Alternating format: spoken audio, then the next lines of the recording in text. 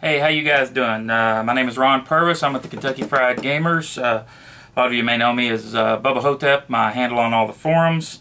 What I'm going to be doing here today is I'm going to be demonstrating beginning cardstock modeling. I'm going to be using the beginner's guide from the Fat Dragon Games.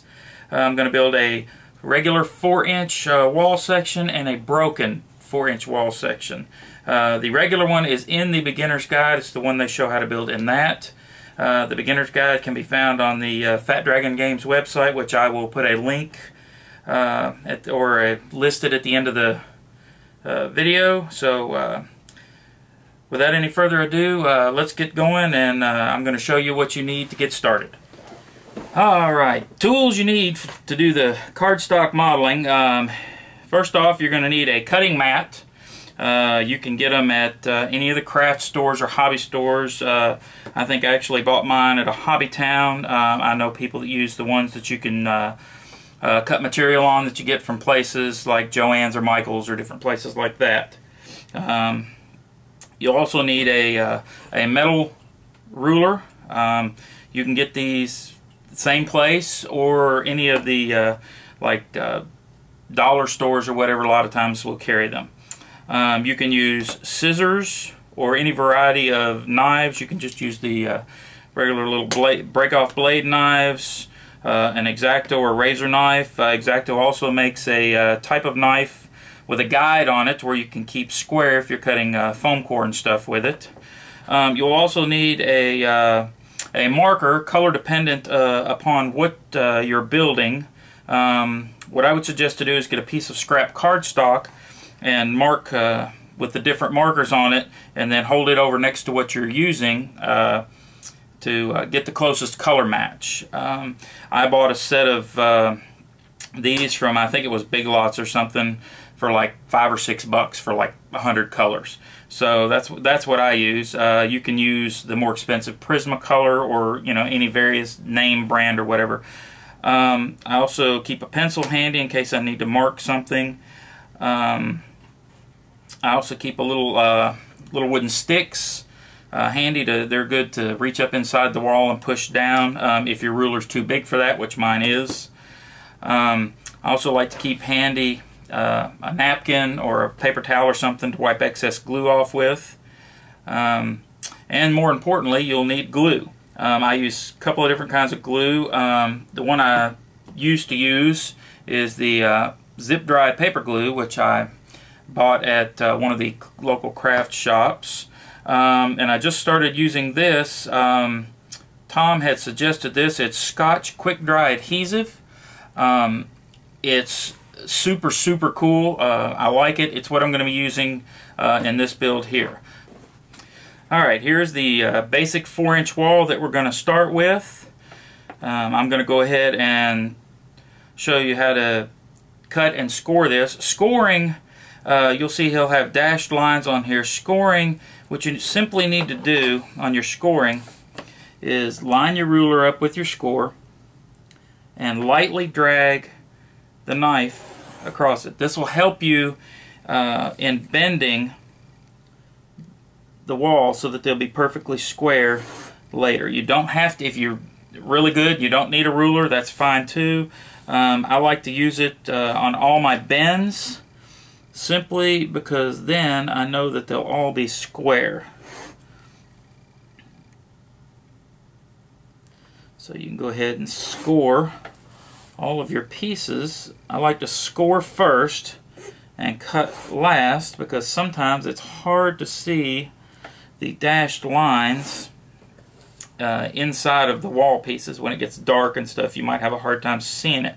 So if you haven't scored it, and a lot of times if you're not sure you scored something, you can take your knife and drag to it and it'll catch on that paper, so you'll know you've already scored that. I've also at times, if I've got a really complicated piece, I'll take a marker and put a dot on the line that I've already scored, so I know that I don't go back and score it again and maybe take the risk of actually cutting all the way through the cardstock.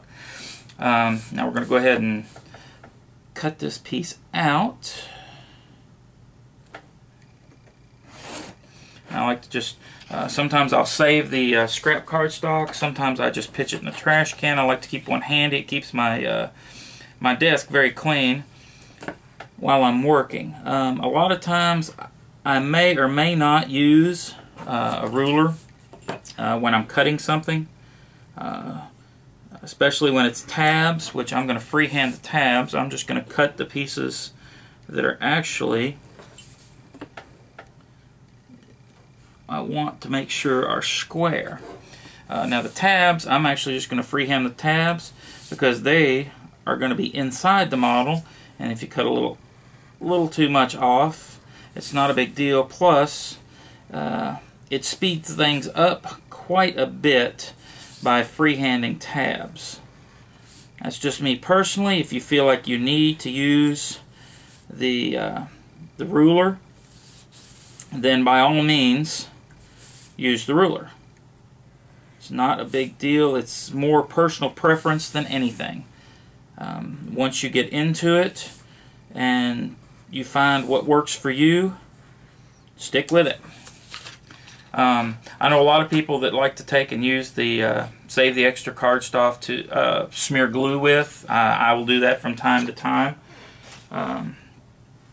Alright, now there is the 4-inch wall cut out, and I won't mention, I have to mention this, you need to be really careful with these razor knives. If you intend on letting your kids do it, which my oldest son builds this stuff, and he has no problems with it, but you need to be extra careful with these razor knives because they have no mercy.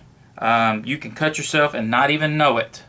They are very sharp, so please use extreme caution when using these. Alright, what I like to do after this is I'll take and bend all my pieces that I scored, and you'll see how the pieces get the little edging there. They will fold over quite easily now, and they'll be exactly straight line. This happens to be the bottom of the wall.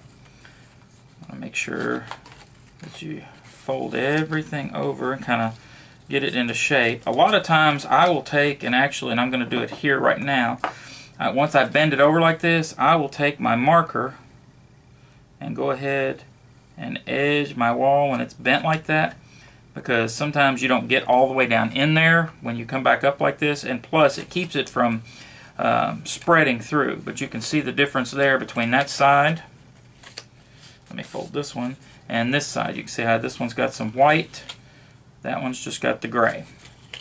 Okay, so I'm going to go ahead and do this one as well.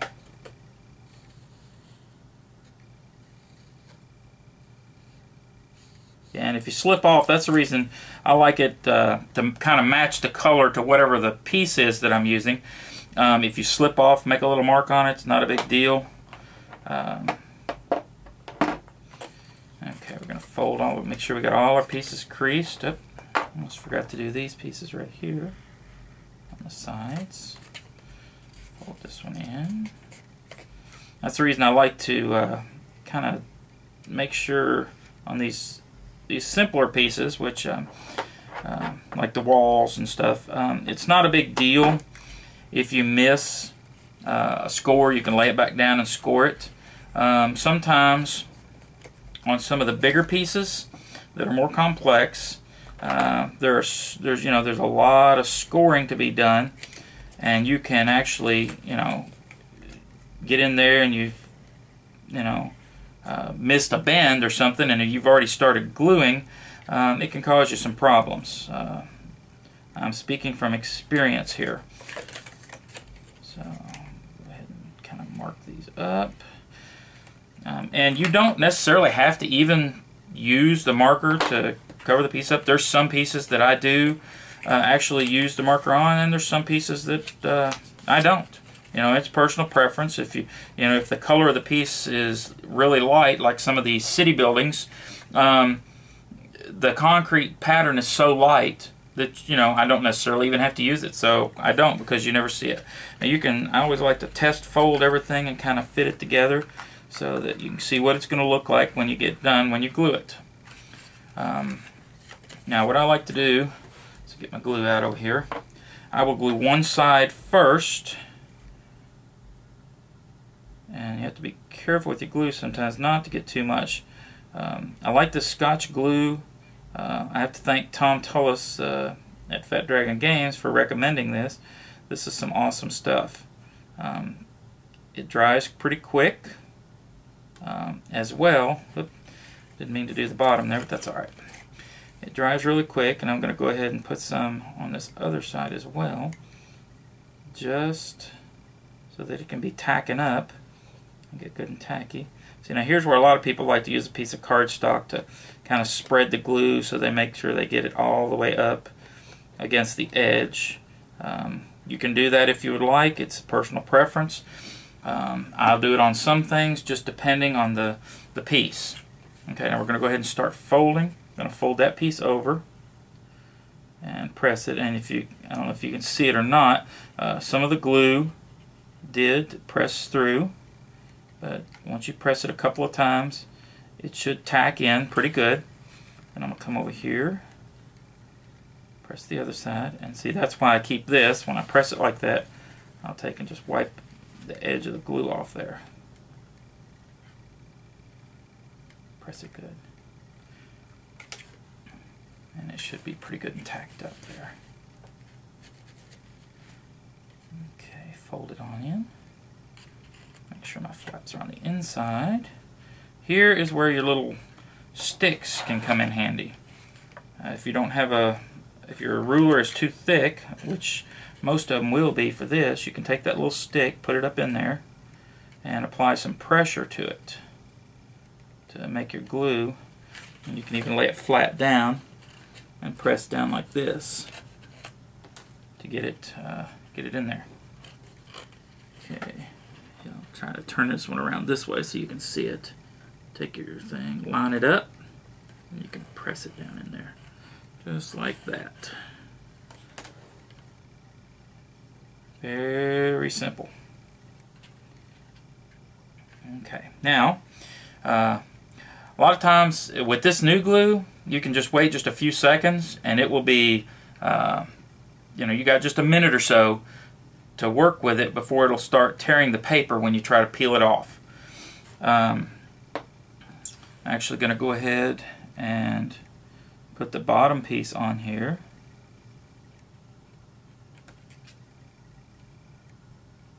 Some more glue back on this side.